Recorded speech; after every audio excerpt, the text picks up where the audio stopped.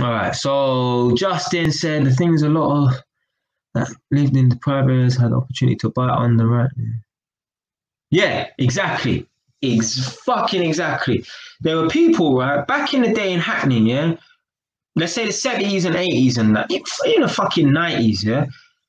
They were earning okay money, right? They were earning enough money, yeah. The people who lived in Hackney earned enough money, right? Some of them, yeah, to afford to buy that council house. You know, I've got a cousin, yeah. He lives near Wells Street, yeah, E9, yeah. He has a friend that lives next door, yeah, who actually works for Zoopla as an IT guy, right? He told me that one of the houses on their terrace was going for 800 grand, yeah? And this was,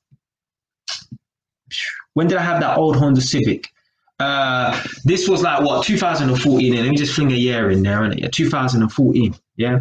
You know, back in the day, yeah, the people them that first occupied that house, yeah, they'll be like, oh, I'll never buy this house, whatever, it's in a shit area, whatever, innit, yeah?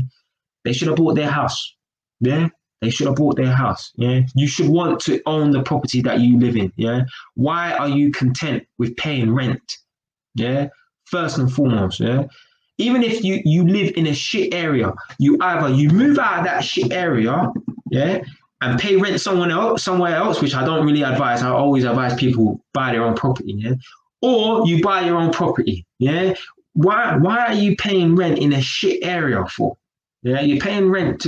So yeah, man, I don't want to make no one feel bad, but sink, yeah, move out of that area, man. If you feel like the area is dangerous or whatever, innit, yeah, then move out of the area, innit. Don't pay rent in the area that's shit, man. Move somewhere where you can try and buy that property and at least it's a safe area as well, innit? So then people that were living in Hackney that were like, oh, I ain't gonna buy this property or whatever, innit. Well then, yeah, if you ain't gonna buy that property, then move, yeah. If you don't want to move, then buy the property, because that money you're putting into that property, paying the rent, you might as well just go and take the rent money and throw it in the bin, because you're never going to get that money back. Right, you're maintaining a certain standard of living, whether it's low or high, but that money you're never ever going to get back.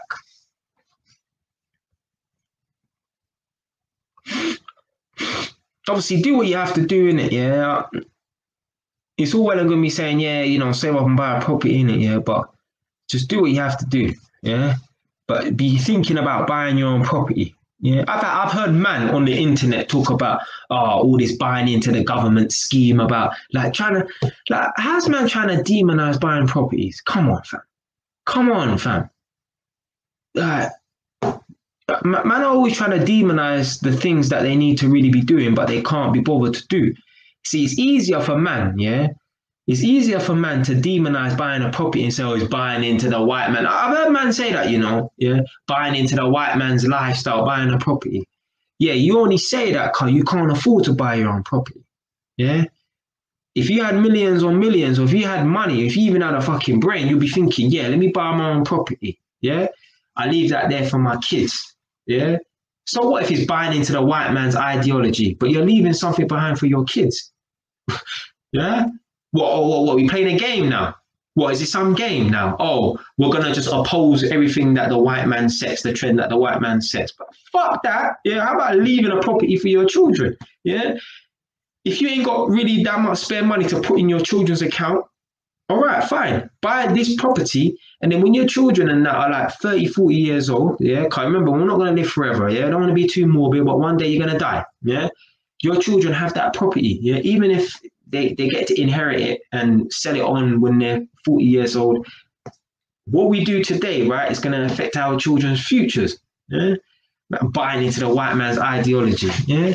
Why not buy into your fucking children's future, motherfucker?